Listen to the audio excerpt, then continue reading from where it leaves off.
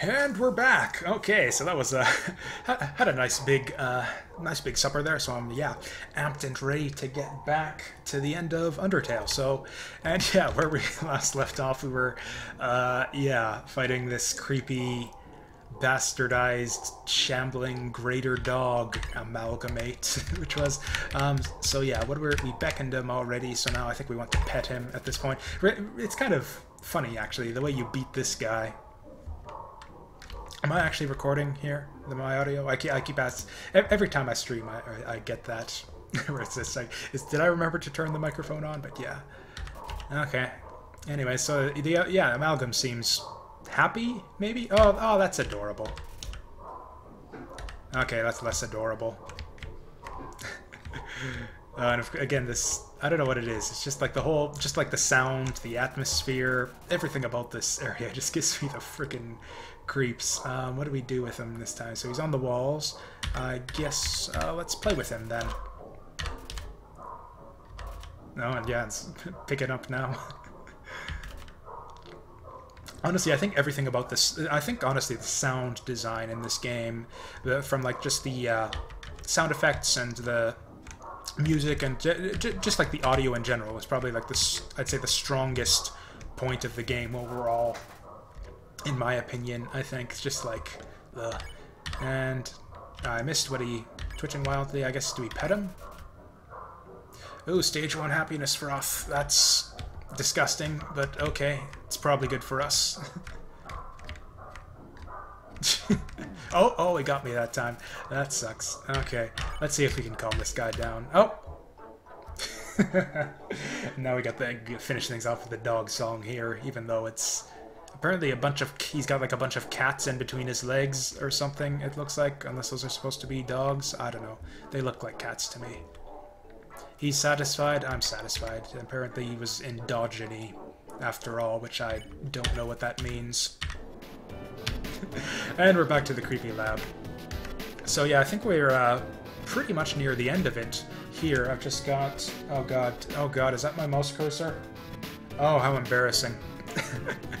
Okay, get that out of the way there. And yeah, resume where we left off. So yeah, basically kind of getting like a disturbing picture of like what's basically kind of Alphys's secret life there. Did I read this one? DT. Oh yeah, that's, or actually, what is DT? Oh, determinate. Okay, DT is probably determination. So determination extraction machine.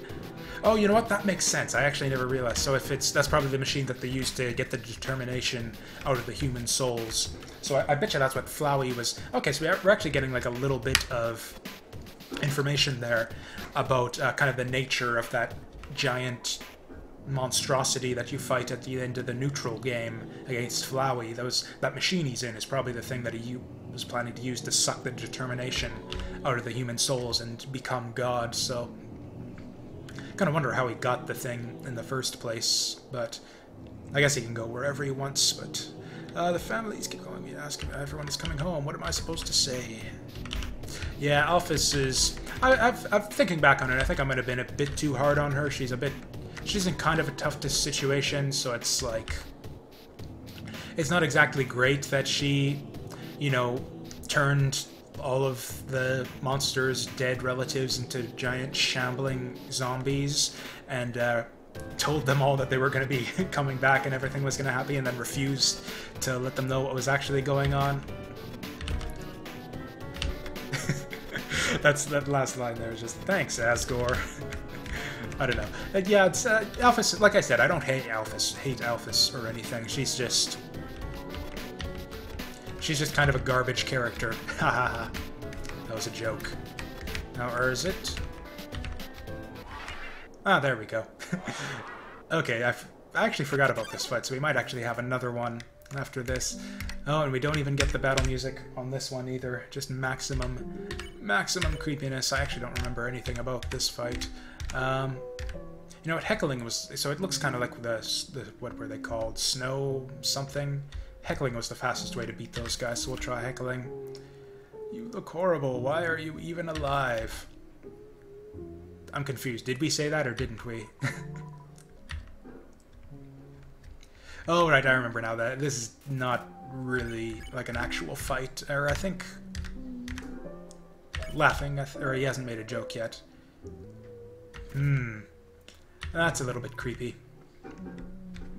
Still, I'm fine with being creepy as long as we don't have like an actual fight on our hands. I'm relaxed. Okay, looks like the jokes are what this thing is responding to. It's like all of the monsters in this area are kind of, yeah, kind of amalgamates of different monsters in the game. Like I can see a couple of the turnip monsters there. I forget what it was called, Snowdrake or something, Snow something or other. And maybe, is that Shiren on the bottom there? I don't know. Anyways. I've had about... Okay, good. She's completely calm, so am I. And that gets us our blue key. And, oh yeah, so yeah, we can, put our keys in here. Now, actually, in fact, that was the reason I came back this way, because I'm pretty sure there was a key that I missed in the videotape room. So was I done talking about Alphys? Yeah, it's like it's kind of bad that she, you know, did all this science stuff to people's dead relatives and then kept it from them after telling them that they were like she was going to bring them all back. But you know, she was in kind of a tough situation, really a tough position there. So I guess I can kind of forgive her for that.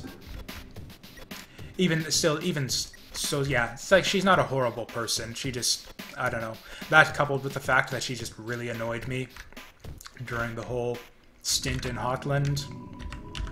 And I believe that's the last key, so we should be coming to the end of this area. And then that's it. That's going to be the end of the game after this. We just go, it's a straight shot to the final boss. And yeah, like I said, there's nothing you can do beyond this point.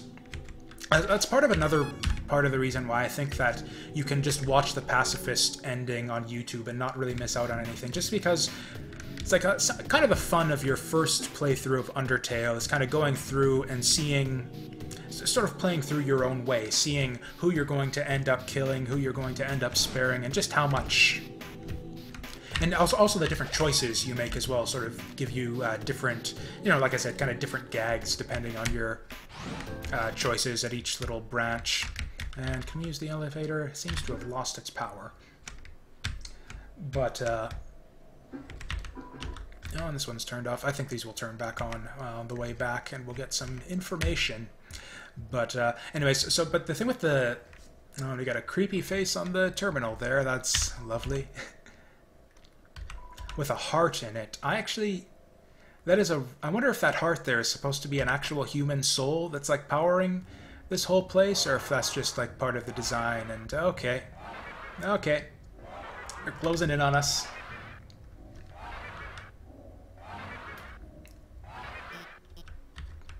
Oh, good. Alphys to the rescue. I guess that's the one thing that she's good for. It actually saves me from all of this disturbing nonsense.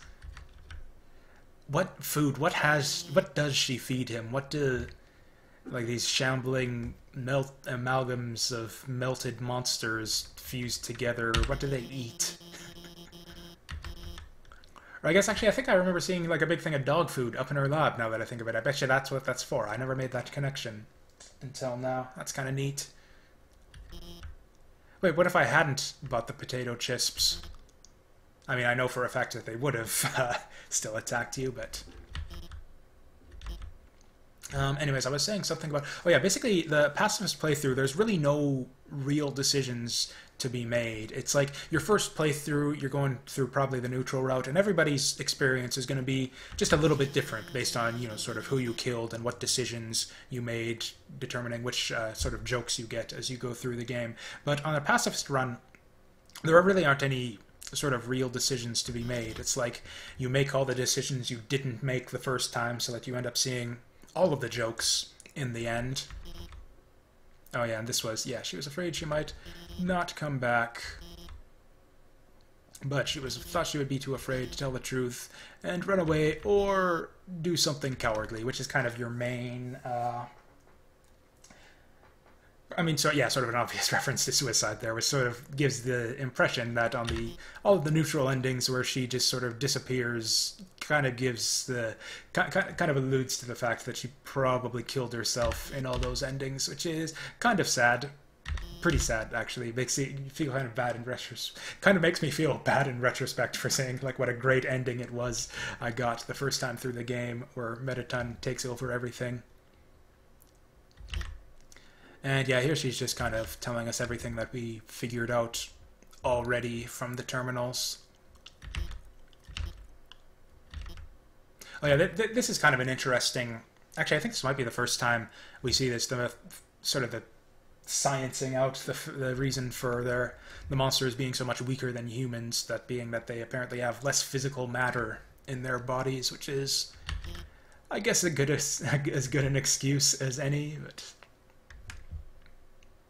Oh yeah, and apart from the fact that there's like no real decisions to be made, it's like basically everybody's pacifist run through the game is going to be pretty much exactly the same. Like from here to the end, it's just strictly linear. You're going to see everyone's going to see the exact same thing. There's no, like, as opposed to your first playthrough, that's like very personal, everyone's experience is different. With this, everybody sees the same thing. There's no reason, there's nothing uniquely personal about your own pacifist run through the game, so you might as well just watch it on YouTube if you don't feel like playing through the game again, which is an understandable sentiment, I think. But even all that said, though, like yeah, I'm still glad that I did play through this game a second time in the end to see all this. Yeah, she really is just kind of giving a recap, or I guess kind of filling out all the stuff that you probably figure out already reading through all those terminals. But now she has, yeah, apparently gathered the courage to stand up and tell the truth. So that's good. So yeah, she kind of redeems herself in the end. And yeah, it turns out, or I guess I won't spoil the ending, but yeah, it does turn out well in the end, which is good. Happy endings are good. Spoiling the ending a bit here, not saying it's a happy ending, but... And then, yep, she and the amalgams just waltz out of there. And that creepy face on the thing here, and the heart there, it makes me wonder if there's like something to this terminal. Because the red heart, like, we sort of know now that the different human souls correspond to different colors. And the red heart there on that sort of power core, like the red heart signifies not just our character's soul, but also the soul of the first human as well. The red heart is sort of used to signify both of those things. Anyways, candidate. Oh yeah, so here she's probably talking about what she ended up doing, how she ended up including Azrael in her experiments. And yeah, kind of Flowey's origin story here as well, which is... doesn't really go to explain much. That's actually the one kind of... And then, yeah, he disappeared after that. And we'll find out more about Flowey coming into the proper ending.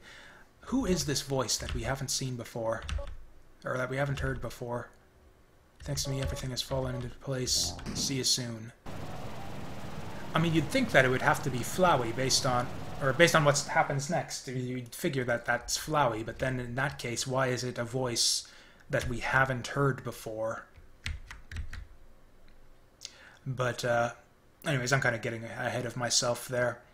And yeah, from this point on, you're completely locked into just like a straight shot to the ending. There's no backtracking beyond here. There's nothing to do but go forward onto yeah, like the full ending. The true ending, really. But and yeah, I don't know. I thought it was really, all that stuff in the True Lab, I thought was like just kind of really interesting. At least when I saw it the first time, it sort of added a lot to the story. I think I wish that they could have incorporated a bit more of those kind of plot and backstory elements into the neutral playthrough. I thought it would have made things a bit more interesting, and kind of given the player a bit more incentive. Like I feel that all these kind of unresolved questions I described earlier, like they kind of bothered me at the end of the neutral playthrough, but there weren't really enough clue. There wasn't really enough sort of alluding to that undisclosed information or those unanswered questions to really make me think, like, I really need to go through and find out what's going on. Like, I didn't really feel a ton of motivation to go through and play the game a second time to find out absolutely everything about what was really going on. There weren't enough mysteries to compel me to think that like I absolutely needed to find out more about what was really going on here in the underground. It was like the neutral ending, while not completely satisfying, was enough of a complete ending to make me think, okay, this is just the end of the game. I don't need to play anymore after this. Like, I was left like somewhat unsatisfied by the neutral ending, but not so much so that I like really had a very strong motivation. And yeah, this is all basically the same as a regular playthrough. And yeah. Does he let us skip all this? I think we gotta just run through all this dialogue. I know what happened to your son. And apparently, so, that's another kind of question I had, is how much do they actually know about Flowey? Because apparently, like, Alphys included Asriel in her experiments and put his soul into that flower. Like, did she... does she know, like, what happened to him in the end? But, or at least, based on the little bit of information we got, just where she says the flower has disappeared, seems to indicate that he just vanished after she gave him the soul, and just kind of doesn't know what happened to him after that. And then what did happen to him after that, we can, or I guess we sort of find out from here specifically. Like, we kind of have a vague idea. He knows about saving and loading, and has sort of had that power for a while, and sort of just used it to do whatever he wants. But what is Flowey's deal? Why is he such a freakazoid, like, psychopathic killing monster? That's really sort of the main unresolved question at this point, is what is the deal with Flowey? And that's what we're going to end up going into here with the ending. And when I say what is the deal with Flowey, it really means sort of what is the deal with Asriel, since we basically all but confirmed at this point that they are one and the same character. Yeah, there's no way I fucked anything up at this point. We will be rescued in the end from having to replay this fight.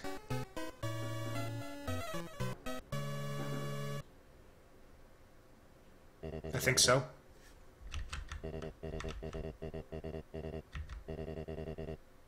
Did I fuck something up? Oh, there we go. Yay! Goat Mom to the rescue once again. Miserable creature. Yeah, they used to be married, as you recall. This was kind of a long walk for her to get here, actually, now that I think of it. Good timing, though, at least.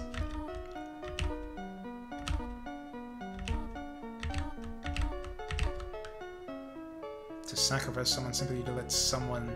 Now, I don't know, who is she referring to? Is that a shot at Asgore for him murdering all the... or, you know, killing all those other humans? Or is that, like, she's saying that we shouldn't have to sacrifice Asgore? Actually, it sounds in context that she's talking about not wanting us to have to kill Asgore. He's a terrible, miserable creature. This is... The relationship between these two is really quite amusing, I think, the back and forth between them beyond this point. And again, what kind of talk is that? Again, I really wonder what kind of queen she must have been. Oh yeah, this is sort of lampshading a sort of plot hole here, because we know that, yeah, you could go, rather than just collecting the human souls on this side of the barrier, we know that you can get through the barrier with one soul, absorb it, and then walk through the barrier like that. That's how we were gonna get out, was by absorbing Asgore's soul and walking out. That's how Asriel did it when he absorbed the first human soul, and Asgore apparently was just too much of a pussy for some reason. I don't really know what his excuse was. I guess he's just sort of weak-willed and didn't really want to have to go across and murder 6 humans. And it kind of makes me wonder if Toriel's problem with that was it actually the morality of it, or was she was like pissed off at him for being such like a weak-willed little pussy bitch, essentially, and just sort of left him in disgust. That's sort of one interpretation that you could throw on it. That sort of an alternate interpretation of Toriel's character, which I find kind of amusing. Really, though, I honestly think she's kind of too nice and sweet for any sort of thing like that. And again, I'm blabbing and not advancing the text, just because this is what happens when I try to commentate over RPGs and text and reading and whatnot. Oh yeah, and then they all get to meet each other. That's kind of interesting, I think, that Undyne and Toriel don't know each other. I'm actually not entirely clear on the timeline as far as how long ago it was that Toriel left Asgore, and, you know, sort of when Undyne became the Royal Guard and all that kind of stuff. I mean, apparently she must have been appointed to the Royal Guard after Toriel left, but... And yeah, apparently all the friends are coming in to tell everybody that we should be friends and frolic in the fields of friendship, and... Oh, and apparently Alphys doesn't even know Toriel, which seems weird, since I thought that she was appointed Royal Scientist, like, right near the very beginning of it, like, right after the death of Asriel. At least that was the understanding I got. Because, yeah, in order to do experiments with his soul, she must have started using that thing, like, right after his death. So she must have been the Royal Scientist even at the time, so I don't know. I'm sure that it all makes sense. There's enough attention to detail in all the other aspects of the game that I'm sure you can make sense of sort of the exact timeline of everything. Otherwise, in fact, I should probably look on the wiki after I'm done this playthrough to sort of straighten everything out in my mind. And again, that's like two of them who say, oh, there's two Asgores. This confused me at first because I thought, like, oh, apparently they knew each other, though, from before, but actually I forgot that they... Oh, and I actually just noticed this, Asgore's reaction to the fact that she knows Sans is... I never actually... Apparently everybody seems weirded out. Undyne, too, seems weirded out by the fact that they know each other. But yeah, I completely forgot that they knew each other from their little knock-knock jokes through the door thing.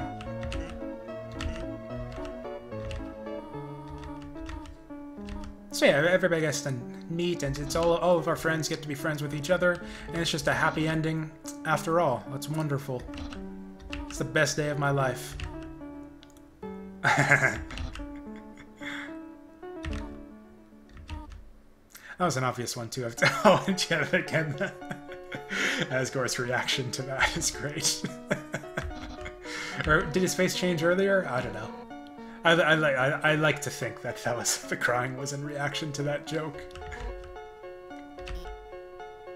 That's a wonderful turn of phrase there from fish person Undyne there.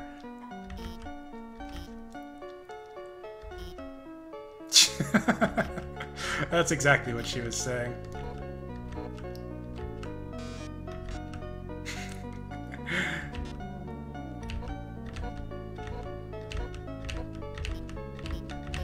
Oh, they're going for it.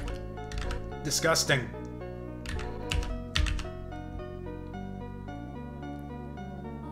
Thank you, Toriel.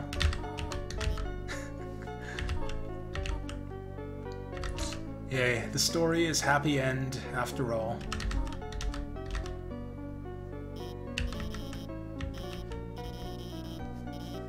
Oh, apparently Papyrus masterminded this whole friendship get-together. That's sweet. I always thought he was cleverer than we gave him credit for. Oh yeah, and I guess it was just a complete coincidence, though, that Toriel got here at the same time.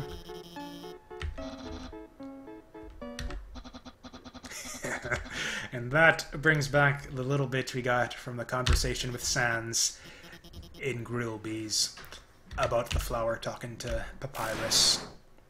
And here we go indeed. It was all a ruse by Flowey.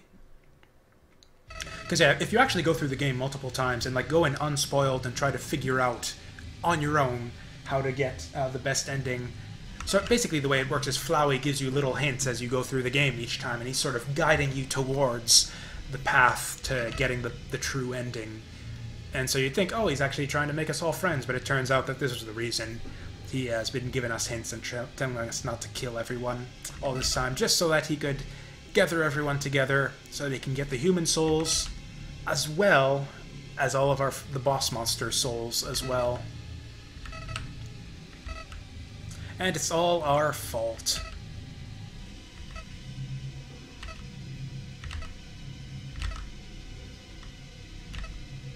Oh, and now we get his true form.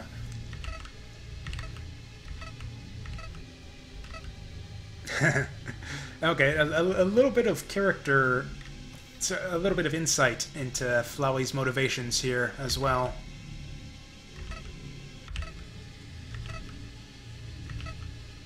Yep, and that's just like he does with the neutral ending as well. That's what he's here for.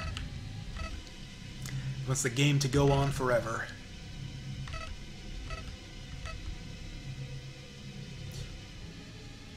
Okay, that seems like a good deal.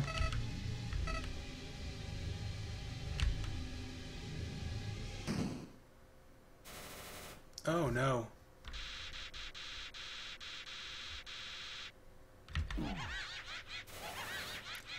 Well, I think this is like the 50th time that he's like done this, and the outcome has been the same like every time. Oh no, it was different this time. They actually reflected the bullets. I misremembered. I thought they just heal you like they always do.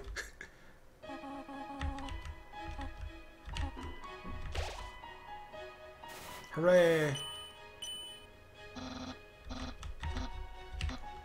Just like, yeah, the way that, like, now that you go through the pacifist ending and you sort of befriend all of the characters and get like a really good, get to know them all really well at this point, what with all the date scenes and everything and the extra scenes with Alphys, and just like you know all of the characters and their motivations and their backstories really well, so it really, and yeah, it makes sense that the sort of the path to the pacifist ending is to really make you go through and do all of that, because it's like the impact of this whole scene is just so much stronger now that you've actually sort of gone through and that you know these characters so well. It's like I've always said, actually, that I think that just the likability of all of the characters in this game is the strongest point of the game, or I guess next to the sound. No, okay. Characters, strongest point of the game. Sound design, second strongest point.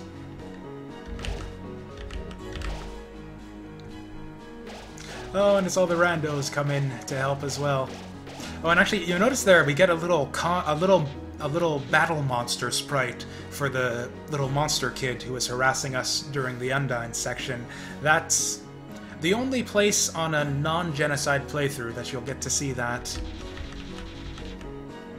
And yeah, as you might imagine, yeah, on the genocide playthrough, you actually do end up fighting the little monster kid, which is worth seeing. I'm never, again, like I said, I'm never actually going to do a genocide playthrough on my own just because it's so tedious, but I think it's worth watching kind of the extra bits that you see on the genocide playthrough on YouTube. I recommend going and checking that out at some point. There's enough interesting stuff there, and extra plot bits as well, especially concerning sort of Flowey's character, and also the history of sort of the first fallen human and all that.